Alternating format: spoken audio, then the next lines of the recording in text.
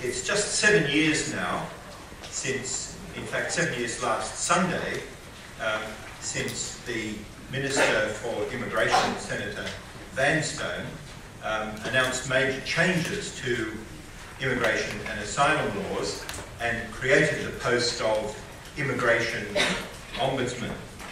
And that followed the release of a scathing report, a report that found systemic weaknesses and deep-seated cultural and attitudinal problems amongst officials in the then Department of Immigration. The changes to the law created this special purpose role of Immigration Ombudsman and assigned one particular task of a statutory review of the circumstances of anybody who'd been in immigration detention for more than 2 years. Well, 3 years later, in fact the anniversary for that, also July, next week, was when another minister, in this case Senator Chris Evans, announced a cabinet decision which, in his announcement, was aimed at restoring integrity to Australia's immigration system. This new policy was based on a rejection of the notion that dehumanising and punishing unauthorised arrivals with long-term detention acted as a deterrent.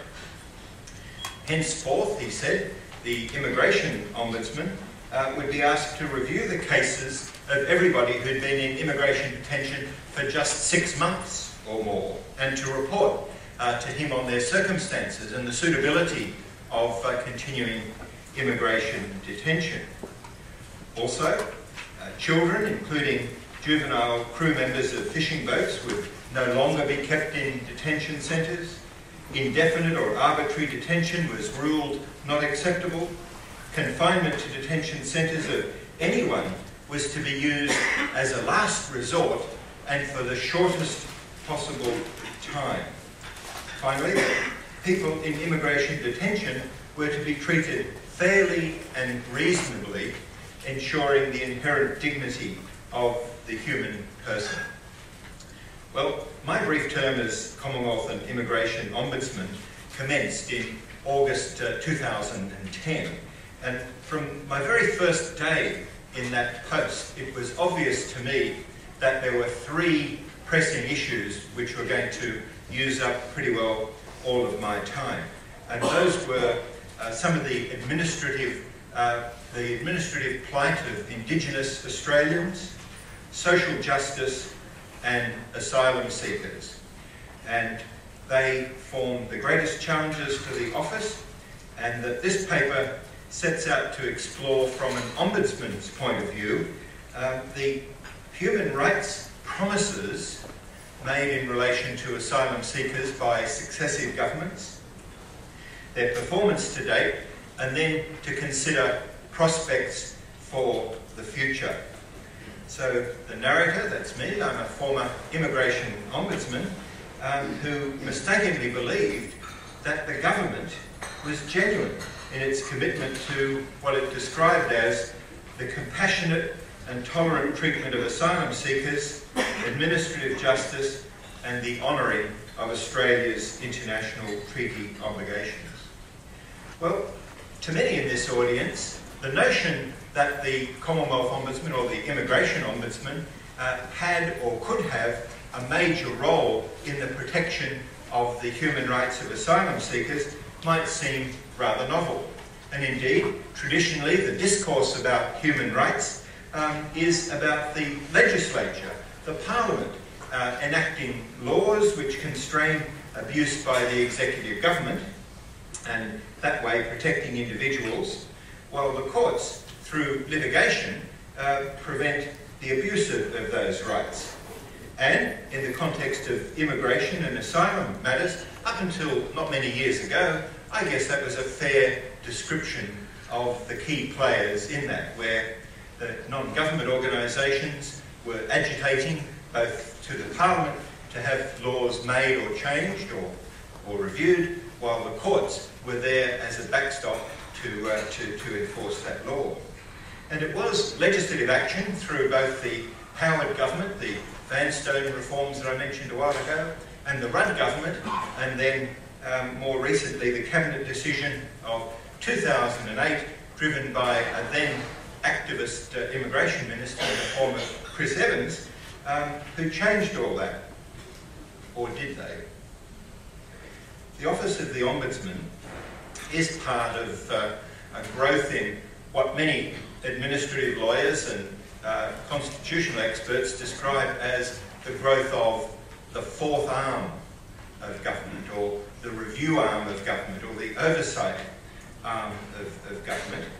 And that's about the problems in administration, where the growth is a significant recent development, and in a way it's transforming the very governance of government, because where you add a body like an ombudsman, which is not part of the parliament and it's not part of the executive, it's a statutorily independent group whose role is to represent the interests of users of government administrative services and to highlight where there are problems, and there's a clear human rights potential there.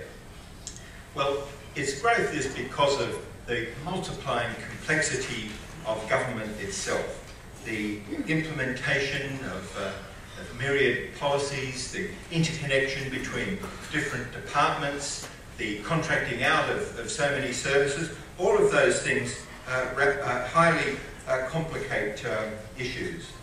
And just think of the movement of people across borders and around the world, and the way they do that and the speed with which they do it, and that traditional forms of obtaining justice or remedies just can't keep up with that. And so I'd also like to think that that fourth arm idea has developed in recognition that there were and continue to be some very practical challenges in the effective protection of human rights through the legislative or judicial arms. And while the legislature is, of course, the key national forum for discussion of policy and debate, and for debating the suitability of laws, it's more limited in its capacity to determine whether laws are correctly interpreted or administered. And anybody looking at the asylum debate and the totally dysfunctional nature of the Commonwealth Parliament at the moment, you can see that protection of the human rights of asylum seekers is just beyond the capacity of this current Parliament. The judiciary, on the other hand, provides a pretty key role in the protection of rights, but it's a bit limited in its scope as well. Courts only decide the cases that they consider, and to some degree they're rather restricted in the remedies that they can offer. And of course, typically they don't supervise the decisions that they make.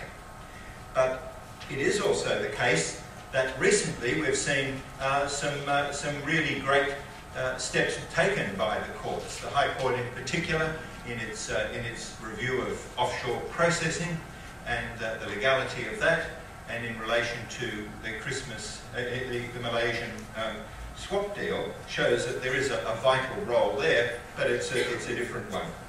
And I think it's necessary to address the limits of the power of both the judiciary and the legislature, to understand that at a day-to-day level, a transaction level if you like, there is a need for bodies like Ombudsman who can act to effectively supervise the executive branch. So oversight bodies, and I'd include in that the Office of the Ombudsman, the Information Commissioner, perhaps the Office of the Auditor, Human Rights Commission, they all theoretically respond much more quickly and are more fleet of foot in being able to deal with issues, individual complaint investigations, reports, and the like.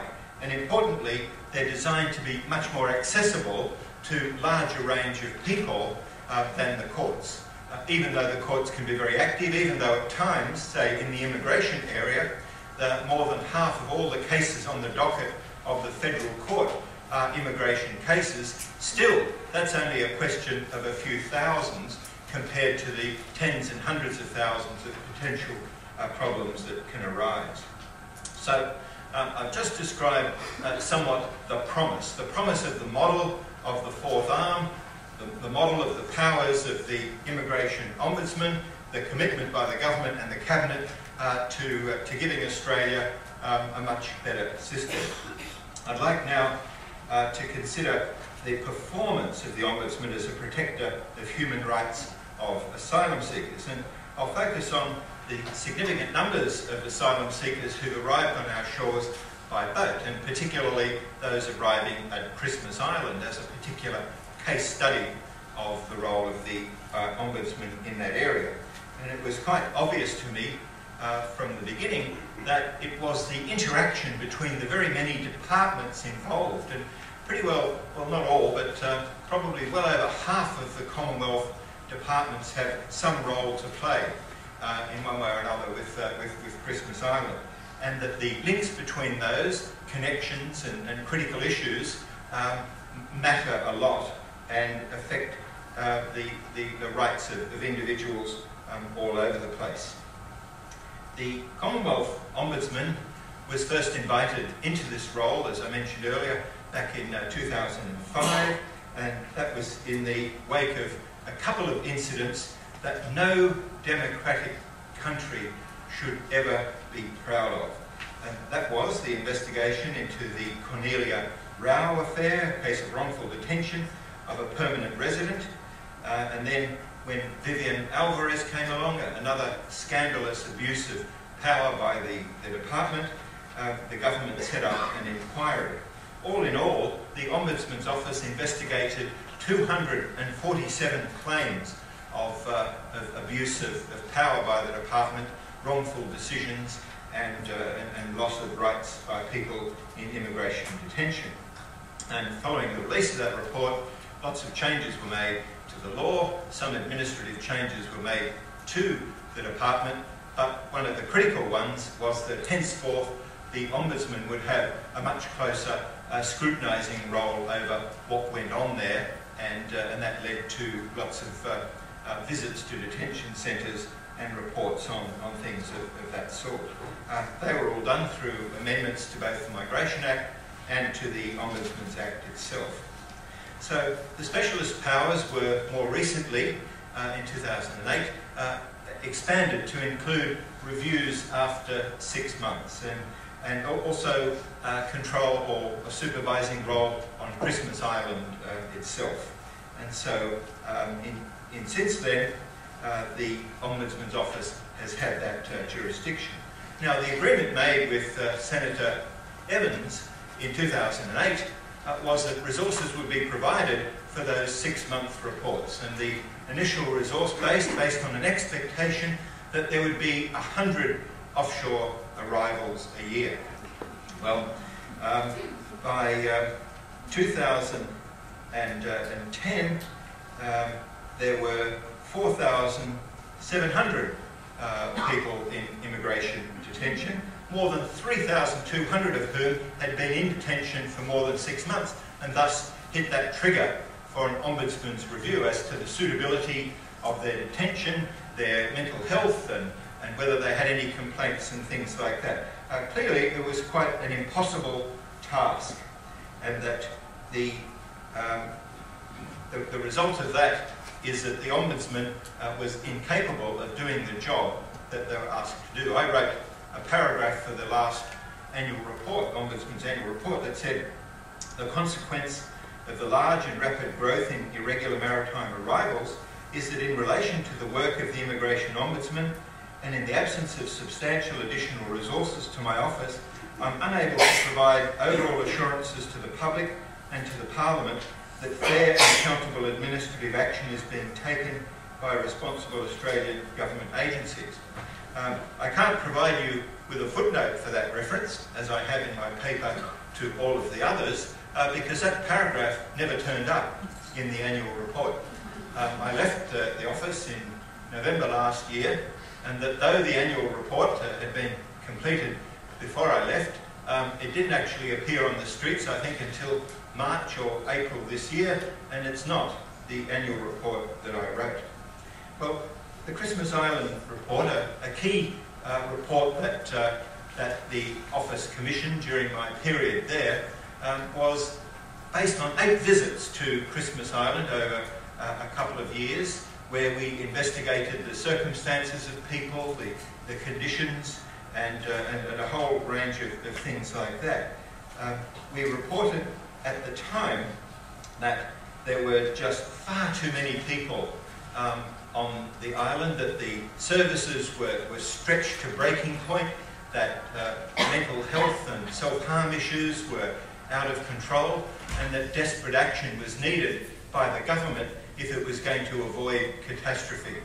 This report was given to the department and the government in September of 2011, 6 months later, where very few of those recommendations had been implemented, although they were agreed.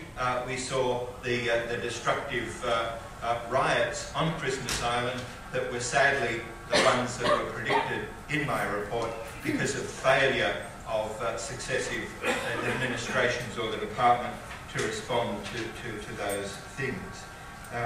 There were 3,045 people in detention on Christmas Island at the time of these problems. It was intended to have 744, or at an emergency crush, 2,500.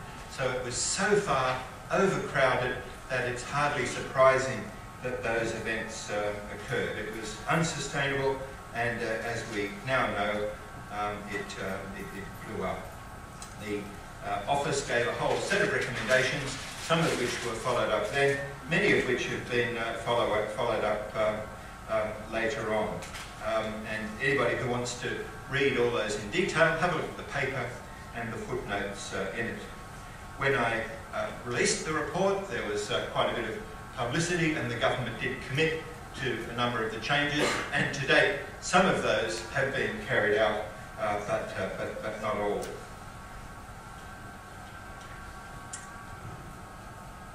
The practice of keeping people detained on Christmas Island still forms a part of government policy.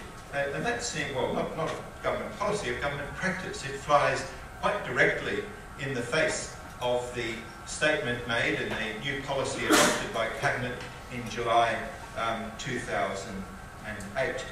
And that even though the government committed to and has now moved many people from Christmas Island to onshore detention centres, many of the problems persist because the government has selected many quite remote sites, Leonora, Curtin and Sherga and others, as bases in which to put detainees. These share a common characteristic with Christmas Island in that they are extremely remote and inhospitable.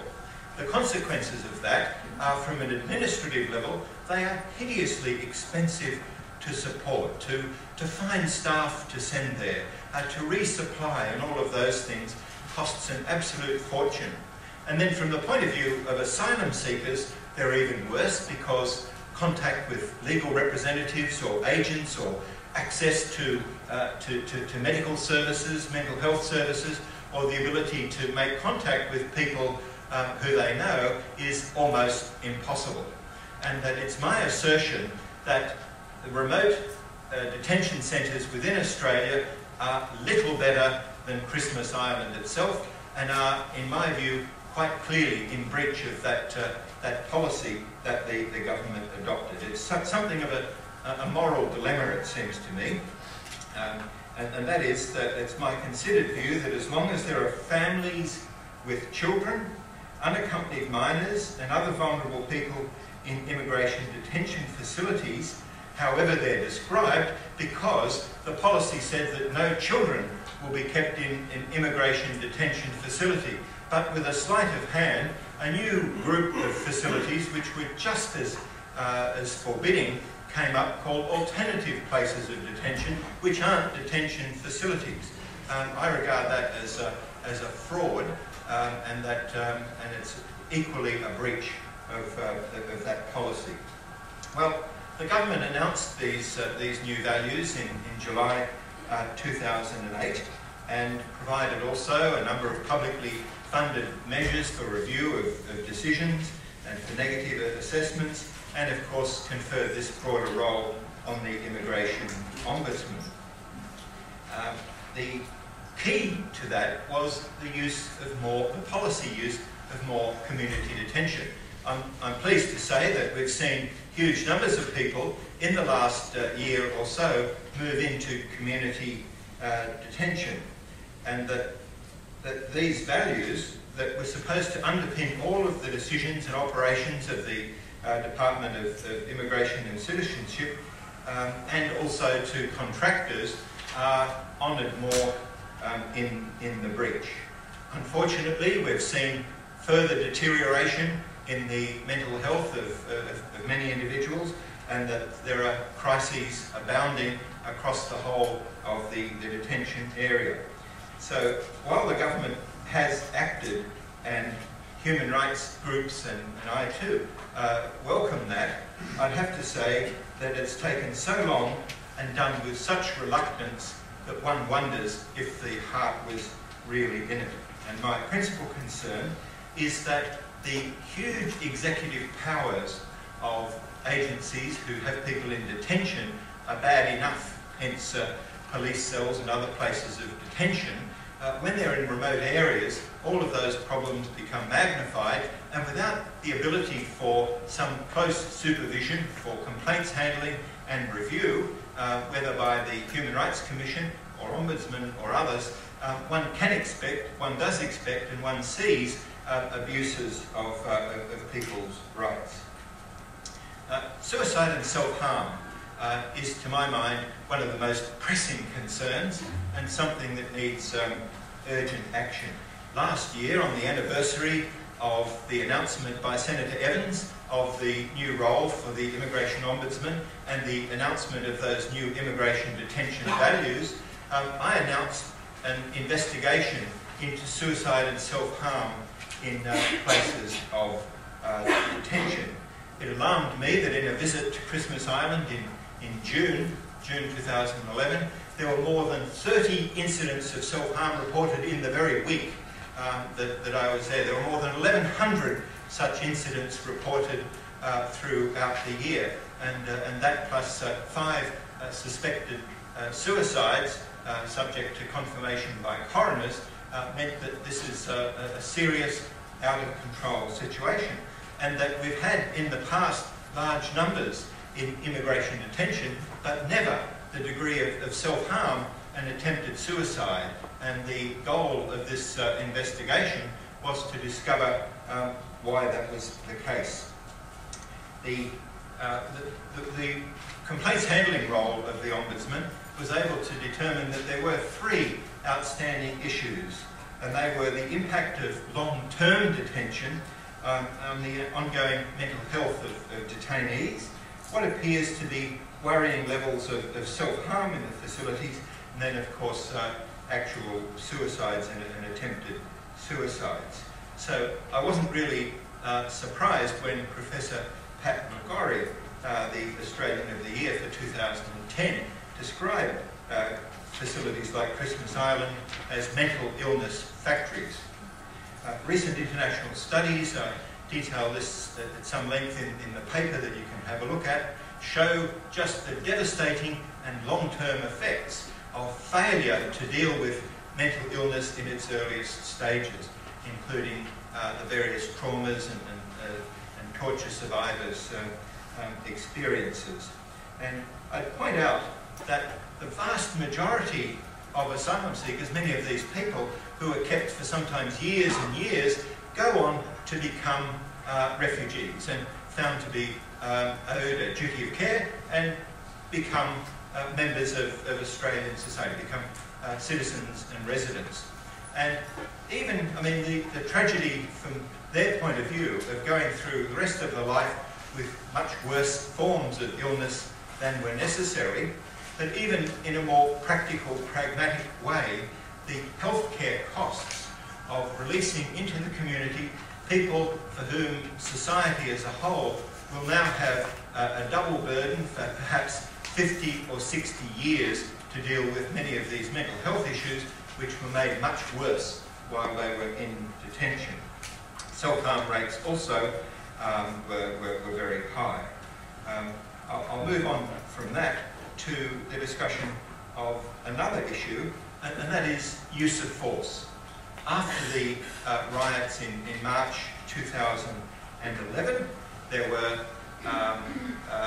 quite a few graphic accounts of the way in which the Australian Federal Police arrived on Christmas Island to retake possession of the Northwest Point facilities and otherwise, and that I asked the department for reports on that, and told them that I was going to investigate whether there was adequate coordination between the Federal Police, Serco, and the Department of Immigration.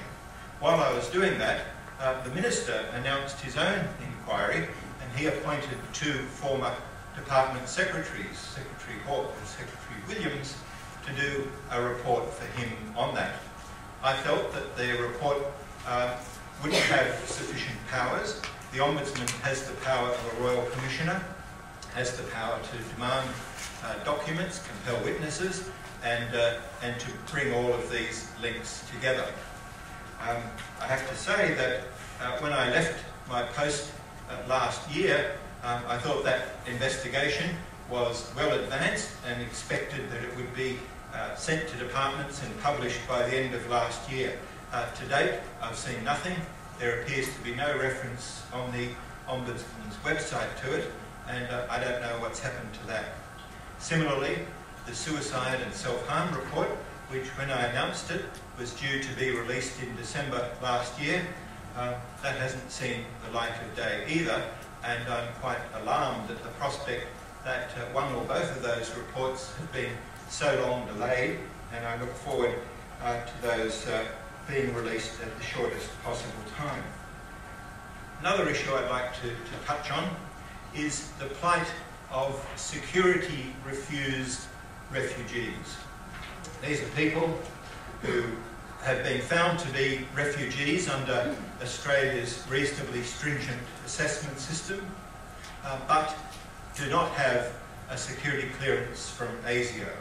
I guess most people here will have heard the stories. 53 or so individuals who, without ever being charged with any offence, without even an accusation, without even being given an explanation because the criteria are secret, that ASIO has a permanent veto on them ever being released into the Australian community. Now, the Ombudsman's Office has no jurisdiction over the decisions of ASIO, but it does have jurisdiction to investigate the circumstances of those individuals after 6 months and 2 years, and to report to Parliament on that. And there are now a whole raft of reports that have been submitted to the Minister and tabled in Parliament. He dismissively says of most of them that there's no way that he would ever act to compromise the security of Australia. I find that to be a largely unthinking response, and I've described it in the past as a sign of what I regard as moral cowardice. It's partly built on the fear that some of the toxic journalists and the level of toxic critique in Parliament means that the government is somewhat afraid to take any action, even though it knows that morally it should. And that's an outstanding issue. I said right at the beginning that I thought there were limitations on what the courts could do, and the legislature. But in the case of security refused asylum seekers, both of those offer some hope. Recently, a parliamentary inquiry recommended in very strong terms that appeal rights be given to such individuals, and they described a range of mechanisms that might be used there. And indeed, right at this moment, the High Court is considering another challenge to the legislation under which these people are held, and that there's a chance for some action there. Indonesian fishermen is another issue that is of great concern to me. Possibly hundreds of juveniles who currently remain in Australian adult prisons, quite wrongly, and based on often very poor levels of forensic evidence as to their age. I spent some time in Indonesia last year working with their Ombudsman's office. One of their biggest concerns is the practice in Indonesia of putting juveniles in adult prisons. How ironic that Australia, offering this assistance at one level, at another level has been putting Indonesian children in our own adult jails. A couple of conclusions and prospects. At the outset, I described the role of the legislature and the judiciary and some of their limitations.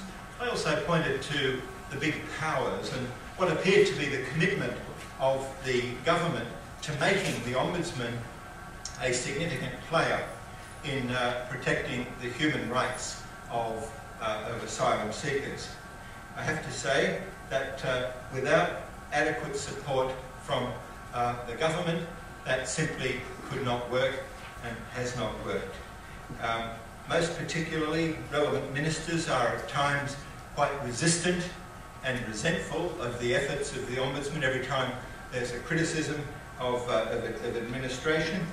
And further, that despite finding huge new resources for asylum issues, tens of millions for the expansion of offshore places like Christmas Island and remote detention centres, finding millions more for ASIO for security work and policing, and for the administrators of those facilities. Not a single cent was found for the increased work of the Ombudsman's office in this last year or two in relation to asylum work, which meant that the office simply was not able even to visit remote places of detention, much less spend the time in collecting, investigating and dealing with the cases of the many thousands of people to whom it has that obligation. What do the government's 7 key immigration detention values really mean today? Are they milestones to a fairer society, or just parenthood statements that have been overtaken by reality? The challenges associated with immigration detention aren't going to diminish, they aren't going to go away. And just for example, the Malaysian swap, even if that was approved, it is just so self-evident that that following the sending of 800 people to Malaysia, that the whole problem starts again, and that there's just no adequate thought to what would happen beyond that. My conclusion is that the Immigration Ombudsman certainly has the legal powers, the experience and skills to play a significant role in the promotion of human rights of asylum seekers, but nevertheless, without the active support of the government or the Parliament, it'll always underperform in that area. In fact, I was just thinking that I might contract with Sam Bengadia to come and run a campaign to restore the Ombudsman's role somewhat in Canberra. I believe that the best prospects for promoting the human rights of asylum seekers will come in a renewed commitment to those elements of that plan about treating people with dignity, about using immigration detention only as a last resort, about not keeping foreign fishers or children in detention, about the use of more community detention. All of those things, those still remain formally government policy, and I believe that they should be reactivated, and that civil society organisations should take those up, and to seek action through parliamentary committees and in other ways to make the organisation perform in the way it was intended. July, I mentioned, a big month, but Sadly, it's looking pretty grim at the moment. As I understand it, since I left the office at the end of October last year, that no new appointment has been made, that there have been even further resource and funding cuts, and that I really fear not so much for the office, that too, but for the failure of the office to provide that range of services, that range of protection to the human rights of people for which it was established. Well, for my part, I remain ready, willing and able to work with anyone who wants to promote the human rights of asylum seekers. But I also remain ready, willing and able to work against those who don't. Thank you.